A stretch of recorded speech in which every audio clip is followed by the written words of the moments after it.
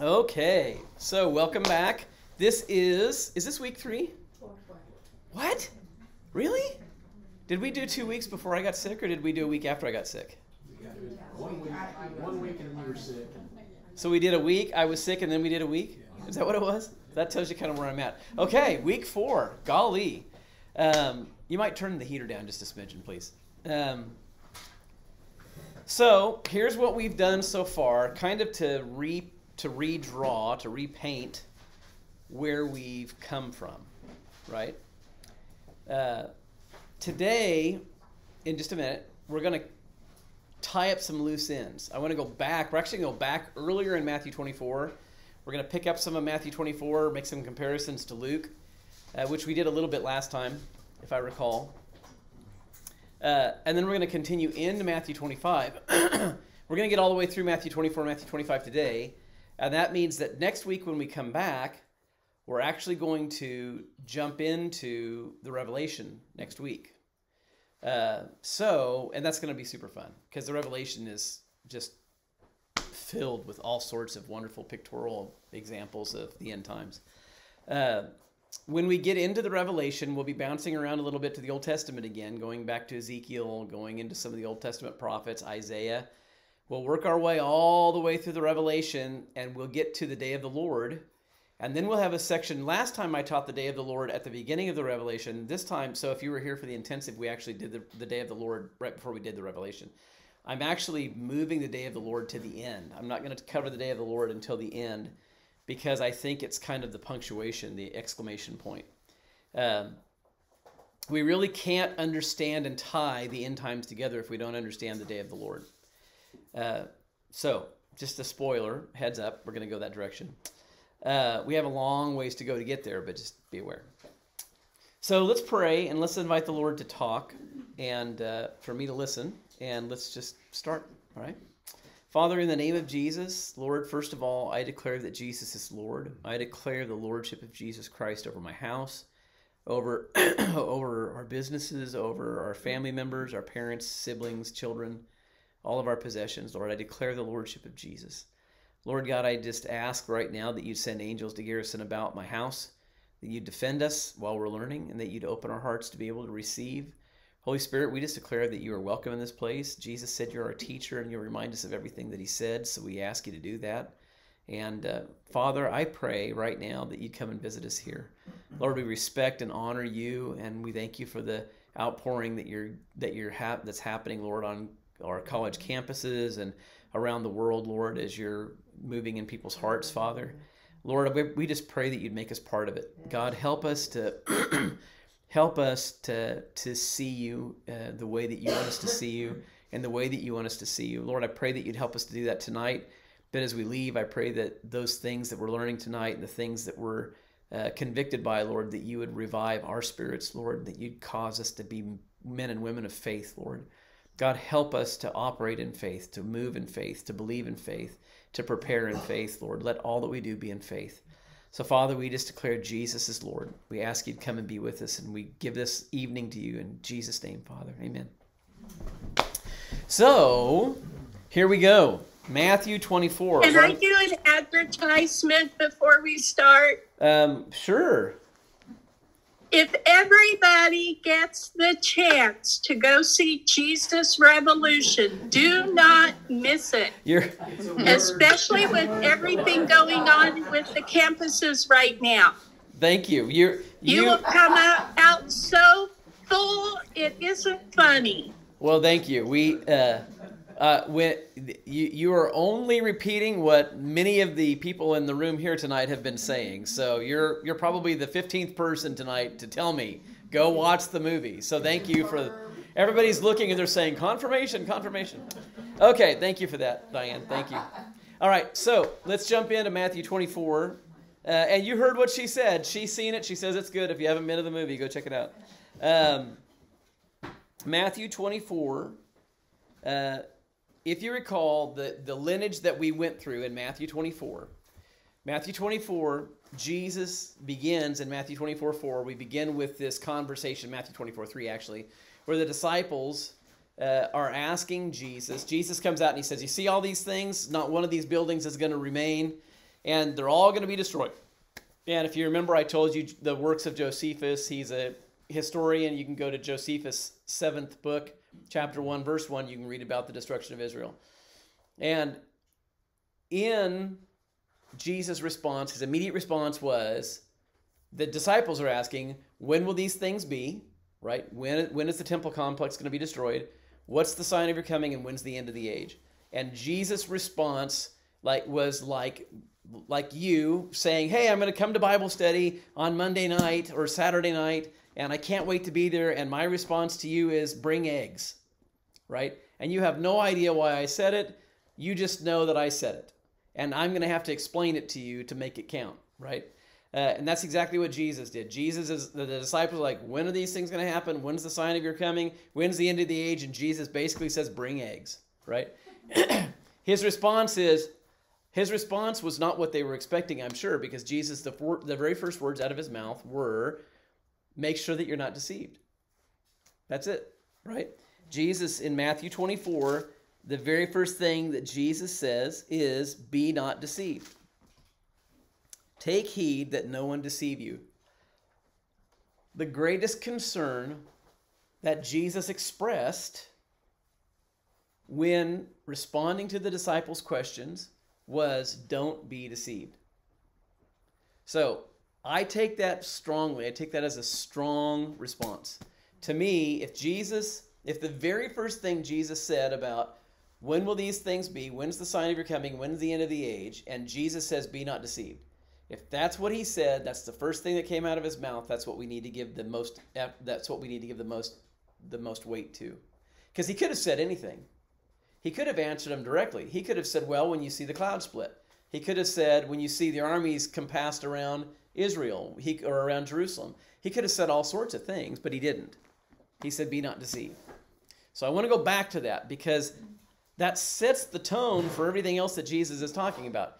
He begins immediately going into there are wars and rumors of wars, plagues, pestilences, earthquakes in diverse places. These aren't the end. These are just the beginnings of sorrows, which we've discovered were the birth pangs, right? We talked about them being birth pangs.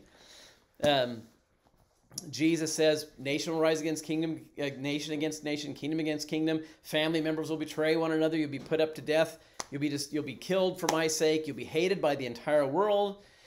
These are just the beginnings of sorrows, by the way. Sorry to spoil your prospects on history, but when people start killing you, that's just the beginning. That's not even close to the end yet.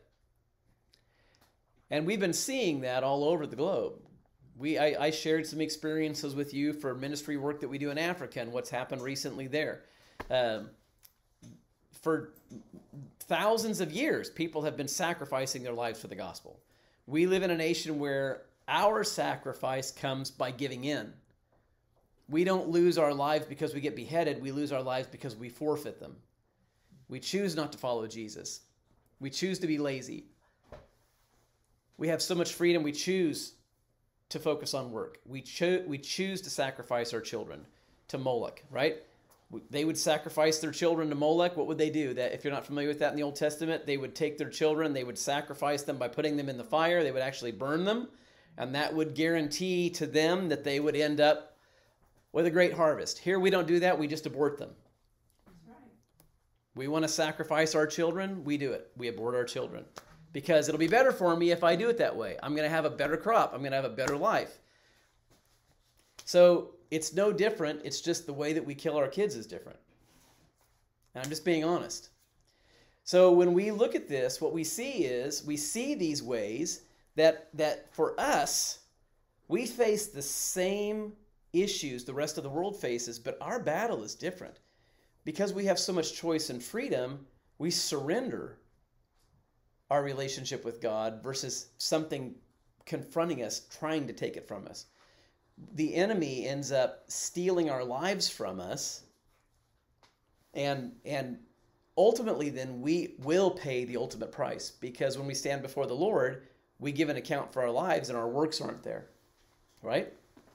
So Jesus, I think, in many ways, as we look at Matthew 24 and Matthew 25, Jesus is, I feel like he's kind of talking to the American church. Because when we see the parables that he's giving to us about the why about the goodman, the steward, the 5 or the 10 virgins, right? All of these things, it's like these are people that have position, they have freedom, they're already respected by the king or the person of leadership in all of these parables, right? And in every case, we have the good and the bad. So before we get back into those, we left off talking in Matthew 25. We talked about the 10 virgins, and we're going to go back there in just a minute. And I told you, spoiler alert, that we're going to talk about the word meat. Do you remember me telling you we're going to talk about the word apantasis tonight? Anybody remember that? So let me give you just a couple of things first, though. I want to point out a couple of things. I want to compare a couple of scriptures to help us fill in, because I believe that Scripture interprets Scripture.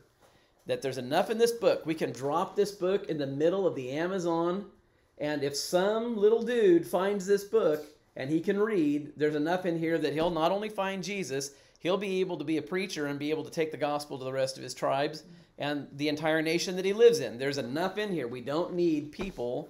If we just dig into this, what we need is here. It's here.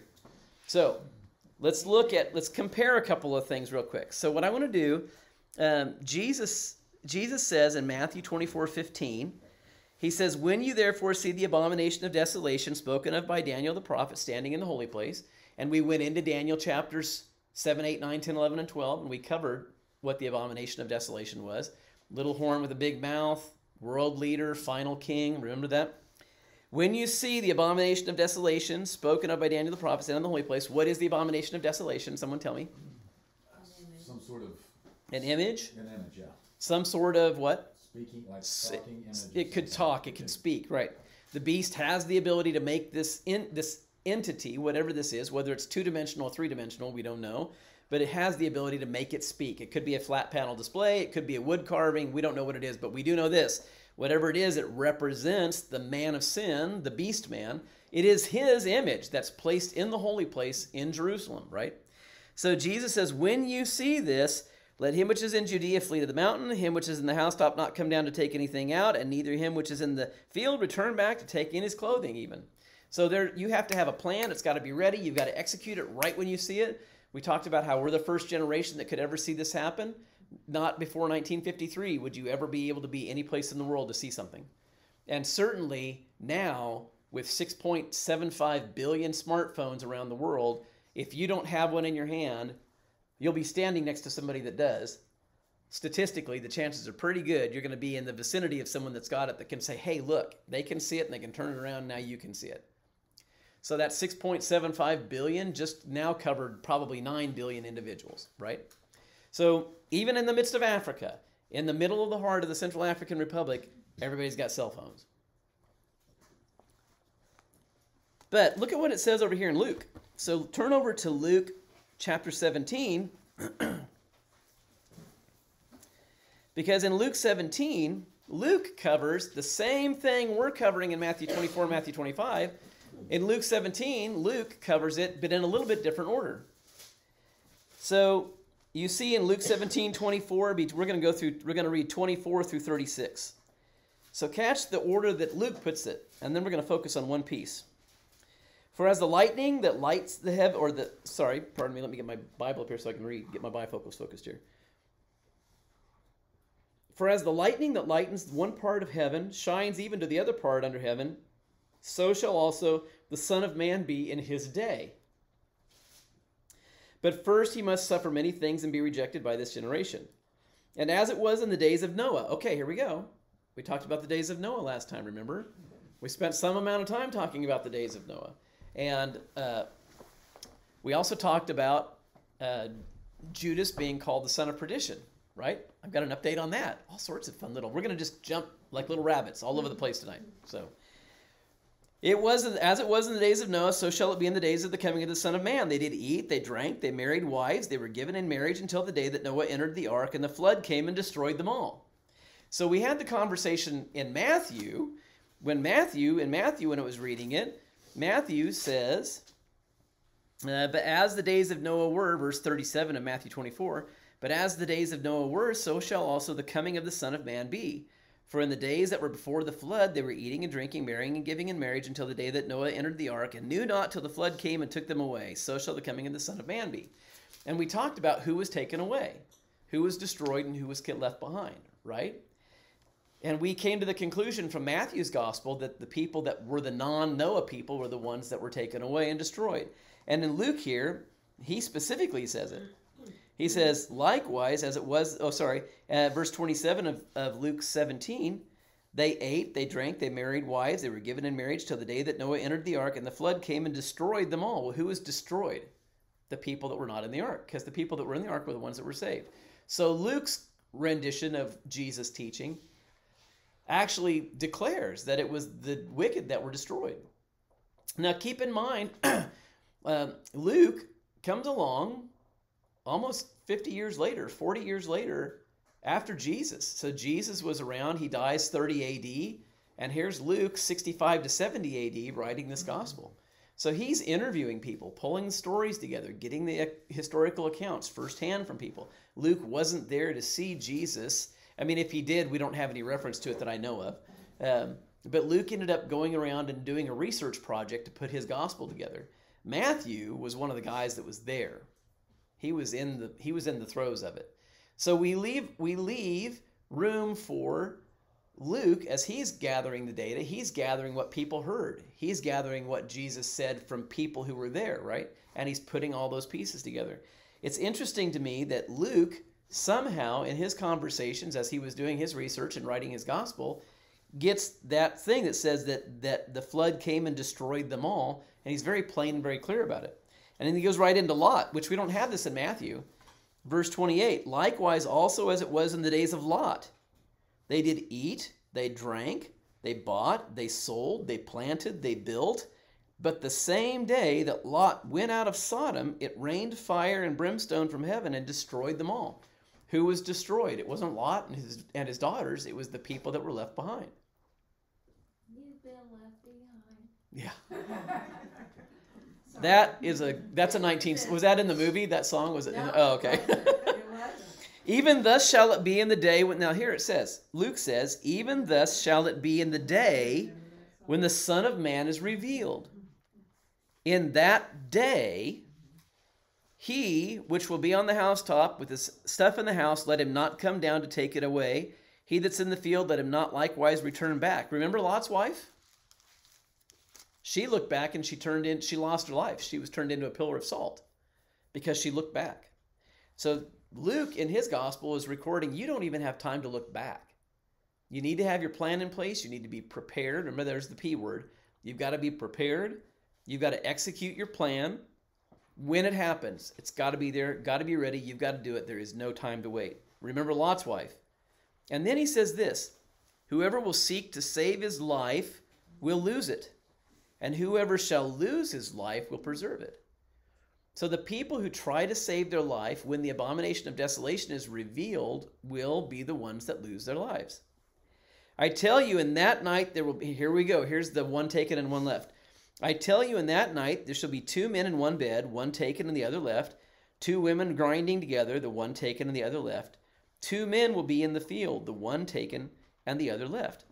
Now the one thing that I want to point out here is Jesus' word in verse 30. He says, even thus shall it be in the day when the Son of Man is revealed. Even thus shall it be in the day when the Son of Man is revealed. In that day, those who are on the housetop, let them not come down. Now, what Matthew said when Jesus is speaking in Matthew 24:14, Jesus says, when you therefore see the abomination of desolation spoken of by Daniel the prophet stand in the holy place, let them which would be on Judea flee to the mountains. Let him which is on the housetop not come down. Luke says, thus shall it be in the day when the Son of Man is revealed. Matthew says, when you therefore see the abomination of desolation spoken of by Daniel the prophet standing in the holy place. Now think about that for a minute. Matthew says when the abomination of desolation is in the holy place, that those things will happen. Luke says when the Son of Man is revealed, those things will happen. So we have a little bit of an issue we have to figure out. Is the Son of Man the abomination of desolation because they're both revealed on the same day? No. What else could it be? Layering. Beg your pardon? Layering. Layering. Help me understand. Happening at the same time. Could be. Yeah.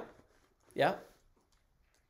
So here's what I'm thinking. This is what I'm perceiving as I read this, that the abomination of desolation standing in the holy place is going to be the cataclysmic effort or the event that actually shows who Jesus really is. Before Jesus appears in the clouds, Jesus is, I mean, look at this. We're back here 2,000 years ago. Jesus is saying, when you see the abomination of desolation standing in the holy place where it should not be, here's what you need to do. And Jesus is laying out a chronology. Boom, boom, boom, boom, boom, boom. Not only is he saying it's going to happen, he's saying what's going to happen after that. He's laying it out. This is one of the ways I believe that Israel will identify that Jesus really is Messiah. There will be people who will believe when the abomination appears because they're going to see that Jesus said it. They're going to see that the things happen the way that Jesus spoke it. And Israel, who has never believed that Jesus was even a prophet, will now be forced to look at this and say, wow, if he could say that 2,000 years ago, we probably need to reevaluate who this man really is. And I think what's going to happen is there are going to be people in Israel, not everybody, but I think that Jesus will indeed be revealed when that happens. And the people will get a chance to see him for who he actually is. And there'll be people who will come to faith because of it. So would you say that's when Zechariah comes in, they will look upon him whom they have pierced at that point? Oh, that's a good question. I don't know if it's then or if I kind of always have thought the Zechariah scripture about them looking on him whom they pierced is when he actually returns. Okay. And it doesn't mean that I'm right, but I've always assumed that was like around Revelation 19. Okay. Yeah. That's a really great question, though. So back to Matthew 24, we have this account then of people being killed, and where the eagles are, where the body is, there the eagles will gather, right? We've talked about that. We spent some time talking about that. And then verse 29, immediately after the tribulation of those days, immediately after the tribulation of those days, the sun will be darkened, the moon will not give her light, and the stars will fall from the heavens, the powers of the heavens will be shaken, and then will appear the sign of the Son of Man in heaven. Then shall the tribes of the earth mourn. They'll see the Son of Man coming in clouds of heaven with power and great glory. He'll send his angels with the sound of a trumpet. They'll gather together his elect from the four winds of the earth, from one end of heaven to the other. So I'm covering that before we jump back to Matthew 25, because in Matthew 25, we're going to be talking about the appearing of the Lord too. We talk about the appearing of the Lord here in Matthew 24, and we're going to talk in just a minute about the appearing of the Lord in Matthew 25, because it's covered twice. So, fast forward here, just in bullet points. In Matthew 24:36, it says of that day and hour, nobody knows, not the angels of heaven. And the book of Luke actually says, not even the Son of Man knows. In other words, nobody, including Jesus, even knows the day or the hour that he's coming back. Jesus he is standing at the starting block, waiting for the gun to fire off, so that he can take off and come back. Just waiting. And there's not anything that he can do about it, because he's not the one that determines when. So the interesting part about this is the scripture says in 1 Corinthians 15 that all things are placed under Jesus' authority, that he is the head. 1 Corinthians 15, did I get that right? I might have that chapter wrong. I might need to go back and look at that one. But scripture says that he's not only the head, Colossians says he's the head, but that he is the head, and that God's placed all things under his control, but that God himself is not under Jesus' control. But that right now, Jesus is over everything, but Jesus, even in his position right now, still does not know when he's coming back. That's the one thing that God has reserved for himself. The one thing. Everything else God's placed underneath of Jesus, underneath of his control and his dominion. So, of the hour, no one knows. The coming of the Son of Man will happen. Two will be in the field, one will be taken, the other one left. Right? As it was in the days of Noah. Who was taken in the days of Noah? The wicked. According to Luke, who was taken in the days of Lot? The wicked. As it was in the days of the Son of Man, so will it be in the days of the coming of, or so shall it, as it was in the days of Noah, so shall it be in the days of the coming of the Son of Man. Two will be in the field, one taken and the other left. Two women will be grinding, one will be taken and the other one left. Watch therefore, for you know what hour the Lord comes. I believe that as it's speaking, the wicked are the ones that are taken in Matthew, and I think it's the wicked are the ones that are taken in Luke. Because the wicked were the ones that were taken in both Lot and in Noah. So when we look at this, we're going to start to see this is the beginning of wicked. This is the beginning of the idea of the elect and the not elect. It's the beginning of the separation between people whose deeds bear them out and people whose deeds do not bear them out. When we look at the faithful and unfaithful servants in verse 45 of Matthew 24, who is the faithful and wise servant whom his Lord has made ruler over his house to give meat in due season? Blessed is the servant whom his Lord, when he returns, finds him so doing. In other words, a servant of the master is given a task to feed the family, to feed the master's family, to feed the servants of the master. When the master comes back, if he finds the servant doing it, thumbs up. He gets rewarded. When the master comes back and finds the same servant not doing it, thumbs down. Scripture says that there is weeping and gnashing of teeth, and that the person is cast into outer darkness. And then Jesus runs to the next. He goes right to the next one. He's like, okay, 10 virgins. Let's talk about the 10 virgins, right? 10 virgins. And the watchman, we had the watchman prior to that too, the same thing. The watchman, had he been watching his house, wouldn't have allowed it to be broken in. The watchman that's the wise watchman is astute, alert, paying attention, awake, watching for the thief. The watchman that's the bad watchman doesn't. The good watchman is rewarded, the bad watchman is not rewarded. He's punished. You get to the 10 virgins. We have 10 virgins. They're all elect. All 10 start with the exact same position. They're all virgins. You can't be kind of a virgin. Right? It's pretty absolute. You either are a virgin or you are not a virgin. There is no in-between ground. So everybody starts with this absolute position. They are indeed a virgin, which means they're living a pure life. They have been trusted with the master. They are responsible for preparing the bridal chamber for the master. And then they're responsible to wait for the master to show up. The only difference, they all even slumbered and slept. They all got tired and they fell asleep. No difference so far between any of them. The only difference between the 5 that were wise and the 5 that were foolish were that they were prepared. The 5 wise ones were prepared. They brought extra oil in case they needed it. That was the difference for them, because when the difficult time came, meaning that they had to have oil in their vessels and they didn't have it, they're out now scavenging, trying to get oil at midnight. And the wise ones were prepared, and they went into the wedding with the master. That was it. It was all about being prepared. The ones who weren't prepared spent time trying to get prepared before it was too late, and there was no time to do it. They couldn't pull it off. And because they weren't prepared, they were not allowed into the wedding. And not only that, the master answered the door and said, I don't even know who you are. So did the master know who the 5 foolish virgins were prior to that? We don't know. There's nothing that says whether he did or didn't, right? All we have is tradition to tell us that, so we kind of have to park that on the side bench. But we do know this, that the fact that they were not prepared meant that they didn't get to know the master, right?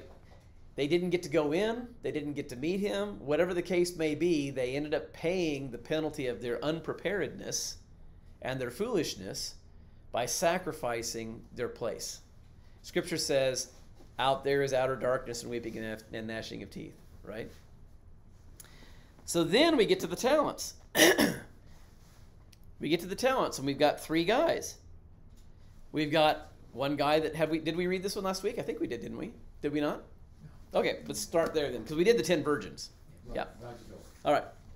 So let's talk about the talents. Here we go. So we're going to pick up, last week we left off here then. So Matthew 25:14, we've got caught up. Now we're back where we started. Let's go. For the kingdom of heaven is as a man traveling to a far country who calls his own servants and delivers to them his goods. To one he gave 5 talents, to another 2, and to another 1. Every man according to his several ability. And straightway he takes his journey. So here's what this is saying so far. The master is taking off, going on a journey. He's got 3 guys he's going to trust. He's worked with these 3 guys before. Jesus here says each one according to his several ability. That means that he knows the ability of each individual man. And he looks at Ephraim and he says, I've worked with you before. You've managed my store. You've done a good job. I can trust you. I'm going to give you $5.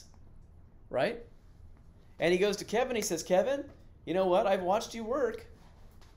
You're not half bad. You're okay. You know, I'll give you a chance to prove yourself a little bit more. So here's $2. Go and invest it. Do something good with it, right? And then Erin here, she gets $1 because the master says, you know, I've been watching you. There's potential. It's just buried. We just need to see if we can coalesce this or coerce this out of you. So I'm going to give you $1. I'm going to give you the chance to show me that you can be faithful with something that's small. And he leaves. Then he that had received the 5 talents went and traded with the same and made 5 more. And likewise he that had received the 2 talents also gained 2 more. But the one that had received 1 went and digged in the earth and hid his Lord's money.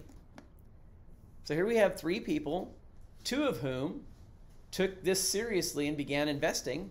The one person who chose not to. Now we don't know why yet because Jesus hasn't told us, but we're going to find out in just a minute. After a long time, the Lord of those servants comes and reckons with them. And so he that had received 5 talents came and brought 5 more, saying, Lord, you gave me 5 talents. Behold, I have gained beside these 5 talents more. And his Lord said to him, Well done, thou good and faithful servant. You've been faithful over a few things. I will make you ruler over many things. Enter into the joy of your Lord. So here we go. The first guy that had the 5 really gave it his all, doubled the master's money. When the master came back, he was pumped. And he's like, here it is. I made you 5 more. And he got rewarded for it. And now he's stepping into more responsibility, more authority, and more management. He also that had received 2 talents, verse 22, came and said, Lord, you delivered to me 2 talents. Behold, I've gained you 2 more beside them. His Lord said to him, Well done, good and faithful servant. You have been faithful over a few things. I'll make you ruler over many things. Enter into the joy of your Lord. What question is Jesus answering in this parable? What the kingdom's like. What question is Jesus answering? We have the answer to this. Matthew 24:4. When will these things be? What's the sign of your coming and when's the end of the age? Remember, Jesus is answering those 3 questions. So how does this apply to when will these things be? What's the sign of your coming and when's the end of the age? Jesus is giving them these parables, answering their question. What's the last thing he says? Then he which had received the 1 talent came and said, Lord, I know that you're a hard man, reaping where you have not sown and gathering where you have not strewed. I was afraid, and I went and hid your talent in the earth. Lo, there you have what is yours. And so he hands him his $1 back, gives him his $1. I was afraid and went and hid your talent in the earth. There you go. You now have what's yours. His Lord answered and said to him, You wicked and slothful servant, you knew that I reap where I sowed not, and I gathered where I have not strewed. You ought to therefore have put my money with the exchangers, so that at my coming I could have received my own with interest. Take therefore the talent from him and give it to the one that has 10. For to everyone that has will be given, and he will have an abundance. But from him that has not will be taken away even that which he has. And cast the unprofitable servant into outer darkness. There will be weeping and gnashing of teeth. I knew that you gathered where you'd not strewn. I knew that you harvested where you hadn't. I feared you, and so I've hid what was yours. Here you go, I'm giving it back to you. So the first 2 guys knew their master differently than the third guy did. Scripture does not say that the first 2 guys were not afraid of their master. It doesn't say that. It doesn't say they were. It doesn't say they weren't. So we don't know. We just have to leave that on the side. Was he a man that was feared by his servants? Maybe. There was one that feared him for sure, right? If the one servant knew that he reaped where he hadn't sown, that he was a certain type of business person, it's likely that the other 2 servants had observed the same thing. But interestingly, whatever the first 2 perceptions were, It was enough to motivate them. They were determined. Because something that they evidently knew that the last guy didn't was, if I show the master, he's going to reward me. I've got to put something into this. I've got to show the master. And so they gave it something, right? And the master really even underscores this with the guy that had the one. Because he said, you knew these things about me. You should have taken a reasonable risk. You could have at least given my money to the banker, and he could have earned interest while I was gone, and you could have given me back $1.16. And what the master is saying by that is, if you had at least even done that, I would have respected your effort. So Jesus is using this guy as an example, and he's saying, look, you need to know your master. You need to know what your master expects. You need to give it your all. And if you're scared, that's not an excuse. Find a reasonable amount of risk that you can push yourself in and take some risk. Something. Even if your risk is minimal, you know, the chance of that guy losing his money with a banker would have been very, very slim. Would have been very slim. But it could have happened, right? The guy that he gave it to could have lost it, and he could have come back to the master and said, Master, I was afraid of you. I thought you were going to whoop me. And so I gave your dollar bill to the banker so that I could earn interest, but the bank even lost it. I think even in that case, I think the master would have said, good job for trying. I really do, based on what I'm reading in Scripture. Because it seems to me that what we're seeing is that the effort is what mattered. Knowing the master, knowing his heart, and actually investing and taking a risk. Now, how does that fit into what Jesus said? What's the sign of when is the end of the age and the sign of your coming? Jesus is telling us the most important thing about my return is that you know me and that you take a risk and you invest what I'm giving you. Do not bury it. Do not leave it laid down. You need to do something with it, because when I come back and we have our conversation, I'm going to be expecting you to put effort into it. And if you don't, just what happened to this guy with the dollar bill is what's going to happen to you.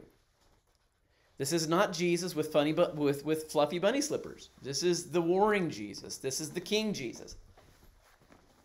The first time that Jesus came, he came as a sacrifice. When he comes back, he's not sacrificing himself again. He's done with that. He's already sacrificed himself. He doesn't have to do it twice. When he comes back this time, he's going to be the global ruler. And we, right here, all of us in this room, everybody online, we are all being watched. All of our decisions, the things that we decide, what we do with our money, all of it is being watched, and we will be held accountable. Because he has a kingdom to run, and he's watching for people to put in positions of authority. I am convinced that this Christian life is a preparation for us to be ready for the millennial kingdom. When Jesus comes back to rule and reign for 1,000 years, I want the Swiss Alps. I want someplace. I want a country. I don't want I don't want to manage the porta potty on 15th and Kelly. That's not what I want. What I want is something. I'll take a continent. I'll take a country. If I can't have that, I'll take a city of at least 1 million. Right? But I want something that's going to take some challenge. I want Jesus to look at me and say, you know what, Buck? You really did a good job. I mean, you made an income, you invested it, you did the things you were supposed to, you took risk, you propelled the gospel. I can trust you. You've shown me in your life that I can trust you. Here, take Mexico. I'm like, está bien. Aleluya. Right? I'll finally get the chance to have a Mexican church. That's what I want. That's what I want from the Lord. And that's the attitude we have to have, because that's the attitude that Jesus says the master rewards. It's the ones who know him, who know his heart, know the way they know the way he does business. They're willing to take risk. They're willing to invest their gains. They're willing to gain for the Lord and to give it back to him. Those are the things that he's watching for. Jesus said, what I'm telling you right here is more important than you knowing when the end of the world is, because your end will happen whether it's the end or not. Amen. Right? Yeah. Every one of us is going to have an end. Whether it's today, tomorrow, or the next day. Either we're going to go see Jesus or he's going to come and see us. One way or the other, it's going to happen. And Jesus is saying, don't get fixated on when the end is, because your end may be before the end. Right? Let's keep going. Cast the unprofitable servant into outer darkness. There will be weeping and gnashing of teeth. Before I go to the rest of it, let me tell you this. I spent some time this week focusing on cutting asunder and outer darkness, because I was curious to see if I could find what I could find in Scripture about that. Interestingly, this is fascinating. What I learned this week was being cast into outer darkness only appears 3 times in Scripture. They're all in Matthew. Outer darkness appears 3 times. Now, from a systemic standpoint, from an analytical standpoint, that's not enough data, right? If I'm teaching research methods, and I teach research methods, that's one of the things that I teach for a master's course. If I'm teaching research methods, if someone were to come to me and say, I have 3 samples, I would say, that'll tell you about the 3 samples. It's not going to give you enough data about a population, though. To be able to manage a population, you've got to have a lot more than 3. If the population's 5, you could probably pull it off, right? That's why it's always sketchy when you see something in the newspaper that says 72% of Americans think that President Biden is doing an excellent job, right? You want to look. I'm not saying he is or isn't. I'm saying that when you see something like that, doesn't matter what it is. Or it could be something, pick on Trump for a minute. Ex-President Trump is responsible for the train derailment in Ohio, right? Okay, where do we get these things at? Well, there was a survey that was done or whatever. Look and see what that survey is. Like a 72%. 72% of Americans believe that so-and-so is doing a great job. Look and see what the data for that is. If you're likely going to see this data taken from a sample of 1,200 people that were randomly called on the phone in the state of New York. Well, 1,200 people from New York State hardly represent 360 million people in the United States. Much less the people that have phones, that are willing to answer phones, and that are willing to even answer a question about some political topic. How many of you hang up on people when they call and say, do you have a minute to talk about something political? And you hang up and say, I'm sorry, I don't got time. So now what you got are recluse individuals that don't have a life that are now establishing statistics. Right? Yeah. I'm being honest. To be able to identify a population, to be able to quantify 360 million people with any believability whatsoever, you probably have to have at least 240 million responses to be able to identify what the 360 million generally believe. That's probably even within a 15 to 20% margin of error, I would be willing to bet. So it's one of those things where with the data that we're being given, right? You just have to be very skeptical and look and see where it was gathered, how it was gathered, who it was gathered by. I say all that to say this. We have 3 scriptures that use the term outer darkness. That's not enough for us to be able to really create a doctrine. But I have a thought that I want to bounce off of you, and you can take this and weigh it out, and this is Buck. So I'm not saying Scripture necessarily supports this, but I think it could support this. If you look at outer darkness, the only way you can have outer darkness is if you have inner light, right? You can't have outer, because outer suggests a perimeter. So using basic logic skills, we can say that there must be a perimeter, right? A perimeter where outside of that perimeter it's dark, but inside the perimeter it's not. Now it might be less dark just on the inside of the perimeter, but the idea here is that there is some kind of a square, circle, whatever, there's a line, and outside of that, it is dark, which means that somewhere inside of it, it's not. So I got thinking about this, and I thought, when we look at the New Jerusalem, Jesus, the Scripture says, and we'll read this in the Revelation, Scripture says that Jesus and the Father are the light of the New Jerusalem. They are the light of it. It says that there's no need for the sun or the moon there, because Jesus is the light of it. And those that live there will walk in the light of it. It's actually the definition of the day of the Lord, because the Old Testament prophet says that when the Lord comes to his place, he will establish a light that is neither light nor dark, but that is still considered light, that does not end. And because it has no ending, it has no evening. And because it has no ending, it's perpetual day. It is therefore the day of the Lord. It is the one day that exists. Jesus begins the day of the Lord, and it continues infinitely because he is the light of it, and it never stops. That's what the day of the Lord is. It's not a 24-hour period when something happens. It is a new type of day that's never existed before, where Jesus is the light of it, and the light begins and never stops. It is his day. It is the day that he is owner of. It is the day of the Lord. So when we see this, what we see is that Jesus is the light of the New Jerusalem. So I'm wondering if the outer darkness is people who aren't allowed into the New Jerusalem. You're cast. It goes along with what Jesus is saying, because what we have here is this idea that they're thrust out of the kingdom and they're not allowed near the king. In all of these circumstances, they're cast away from the leader. They're cast away from the bridegroom. They're cast away from the master. And it says, cast this wicked one into outer darkness where there's weeping and gnashing of teeth. So here if you continue down this vein of thought, you have people who are cast outside of the New Jerusalem who are not allowed in. They never get to see Jesus. They never get to see God.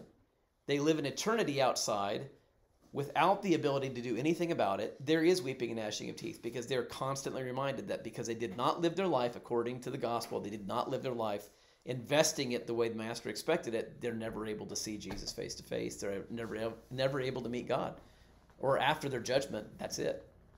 Right? So I'm throwing that out to you just for your consideration. I'm not saying I'm right. I'm just telling you that by the time I was done thinking this through, that's kind of where I landed. Yes, sir. Outer darkness, either hell or separation from God. Metaphorically, how does it happen with the wedding banquet? They were not allowed in the wedding into the feast. That's right. Right. So metaphorically, is with the wedding banquet not being allowed in, but is that outer darkness actually hell or separation from God? Yeah. And both of them are those synonymous. Yeah, I don't think it's hell. One of the reasons I don't think it's hell is because hell is destroyed. So in the end, death and hell are thrown into the lake of fire and they're gone. So when we're all said and finished, again, spoiler, we'll get to this at the end of the Revelation, right? These things all tie together though, and that's one of the reasons why you're going to see this more and more. These things start weaving in. We're going to start telling things that are coming up because they apply now. When everything is said and done, there are two places that exist, and that's it. There's the lake of fire and there's the earth. Period. That's it. And we live with God as man and God together on the planet Earth, or those whose names are not written in the Lamb's Book of Life are cast into the lake of fire. Those are the only two places that exist. There is no place else. So I love that Kevin brought this up, and thank you for doing that, because in our mind we have kind of Dante's Inferno mindset, right? There are layers to hell. There's the not so bad hell, there's the kind of bad hell, and then there's the really bad hell, right?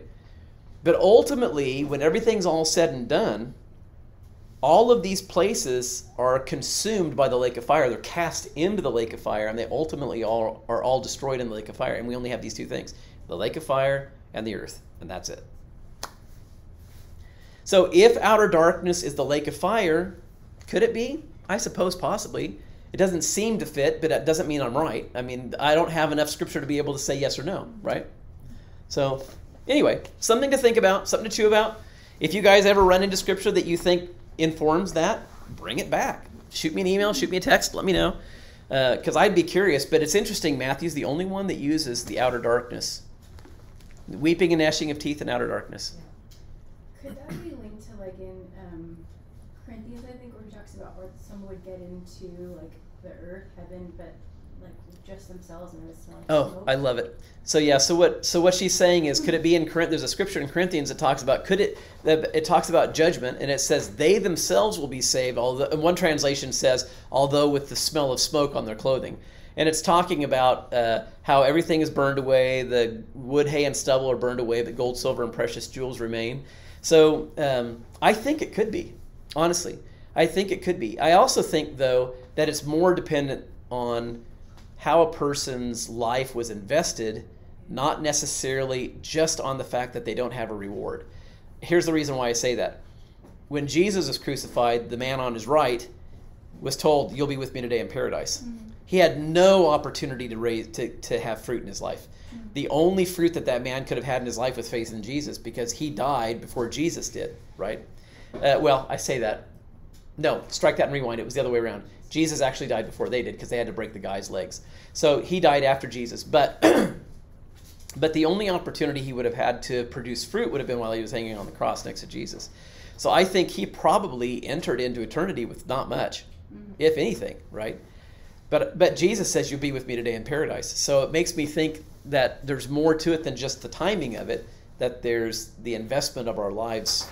Whatever time we have, the Lord expects from us, however much time we have, he expects that to be invested. Right? Can I ask you one more thing? Yeah. And, yep. Aren't there 3 layers of darkness in the Bible? If I recall, shame and desolation, enemy oppression, and then hopelessness. And if I recall correctly, aren't all 3 of those in the scriptures?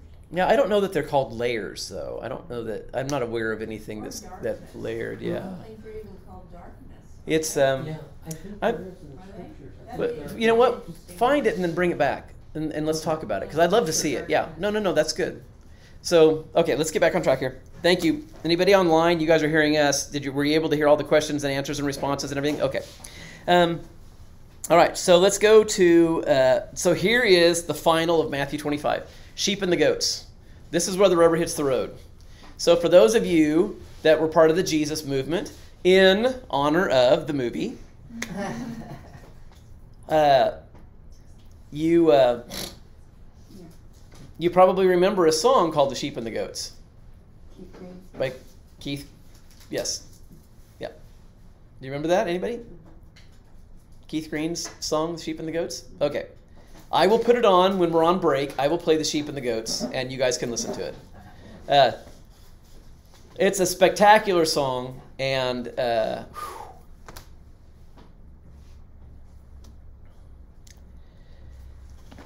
every time I hear it, it makes me cry.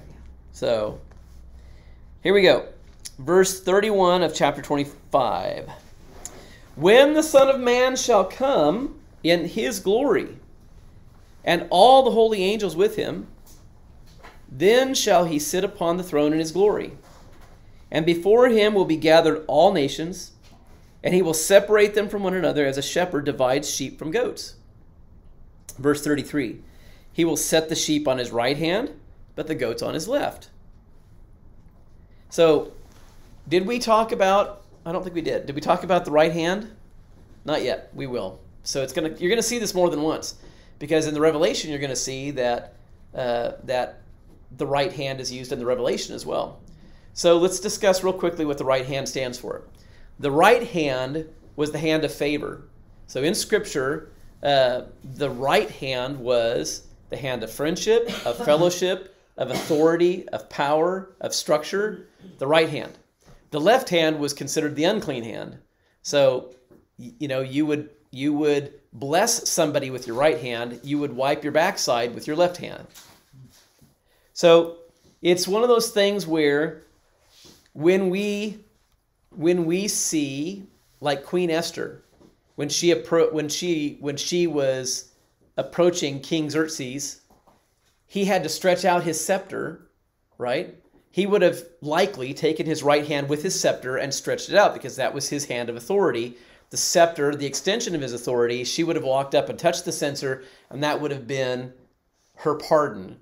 Had the king not extended that to her, the guards would have come and carried her away and beheaded her, because it was unlawful to enter the king's presence without being summoned. Even for a wife. It's a good thing she was loved, right? Otherwise, we might not have the chapter in the scripture that we got. So when she called the ladies to fast with her, the reason they were fasting was because they were fasting for the king's favor. She knew that if she walked in unannounced to pray for, or to ask the king for the defense of the Jewish people, and he did not extend his censer to her, she would be beheaded. And she knew that. That's why they prayed and fasted before she went. So the right hand, you're going to see through Scripture all the way through, You're going to see the right hand of favor. You're going to see the right hand, this, the right hand. He reached down and touched me with his right hand. That was the hand of favor. You'll see that all the way through. So let's keep going here. So he'll set the sheep on his right hand and the goats on his left. Then shall the king say to them on his right hand, Come, you blessed of my Father, inherit the kingdom prepared for you from the foundation of the world. For I was hungry, and you gave me meat. I was thirsty, and you gave me drink. I was a stranger, and you took me in. I was naked, and you clothed me. I was sick, and you visited me. I was in prison, and you came to me. Then shall the righteous answer him, saying, Lord, when did we see you hungry and feed you, or thirsty and give you drink? When did we see you as a stranger and take you in, or naked and clothed you? Or when did we see you sick or in prison and come to you? And the king will answer and say to them, Verily I say to you, inasmuch as you've done it unto one of the least of these my brethren, you've done it to me. Then shall he also say to them on his left hand, Depart from me, you cursed, into everlasting fire, prepared for the devil and his angels. For I was hungry, and you gave me no meat. I was thirsty, you gave me no drink. I was a stranger, you did not take me in. I was naked, you did not clothe me. Sick and in prison, and you didn't visit me. And then shall they also answer him, saying, Lord, when did we see you hungry or thirsty or a stranger or naked, sick, in prison, and did not minister to you? Then shall he answer them and say, Verily I say to you, inasmuch as you did it not to one of the least of these, you did not do it to me. And these will go away into everlasting punishment, but the righteous into everlasting life. Jesus is answering a question. When will these things be? What's the sign of your coming, and what's the end of the age? Jesus finally gets to the end of the age, doesn't he? Finally gets there. And what's Jesus' topic? Does Jesus answer the question, when will be the end of the age? No, he doesn't. Jesus answers the question, what will happen to you at the end of the age? All the way through this, Jesus' response has been, you. And I say that editorially, me, right? It's us. Jesus is saying, people, you're what's important. When I come back and when the end of the world are going to happen. They're going to happen. You can be guaranteed they're going to happen. But the big question is, what's going to happen to you? Are you prepared? Are you prepared? Are you prepared? Are you prepared? Are you prepared? Every time Jesus keeps coming back and saying, are you prepared? Are you invested? Are you bought in? Are you ready? Are you watching? Are you alert? Are you prepared? Are you prepared? Are you prepared? Over and over and over again. That's Jesus' response to the question. When will these things be? What's the sign of your coming, and when's the end of the age? I think it's interesting that Jesus spends 2 chapters, Matthew 24 and Matthew 25, 2 out of 28, focused just on helping us see what we need to be doing so that when we end our life, however it may end, whether it's at the Lord's coming or our own death, that we're not embarrassed when we stand in front of him. Right? That's his answer. So having said that, let's take a little break, and then we're going to come back and we're going to talk about we're going to talk about 2 things. We're going to talk about the word meat and why it's important. We're also going to talk about the difference between Matthew and Matthew, because in one place it says this.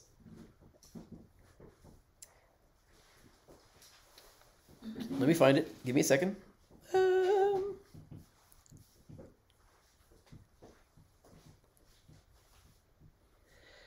Matthew 24:30 says this. Then shall appear the sign of the Son of Man in heaven. Then shall all the tribes of the earth mourn. They shall see the Son of Man coming in clouds of heaven with power and great glory. He'll send his angels with a great sound of a trumpet, and they will gather together his elect from the 4 winds of heaven from one end to the other. So that's what it says in Matthew 24.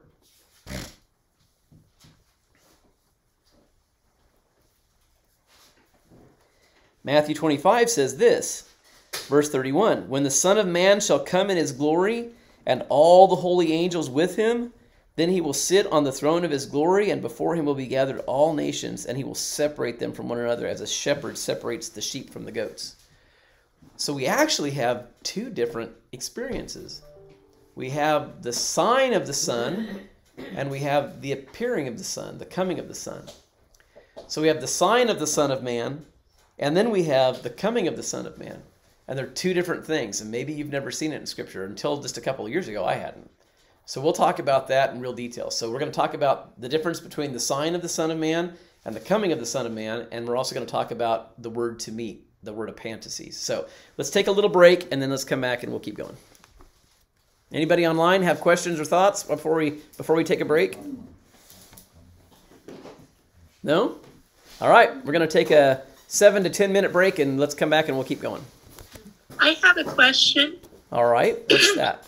Are we discussing M-E-A-T or M-E-E-T? Ah, it's M-E-E-T. Meet. Okay. M-E-E-T. Thank you for asking.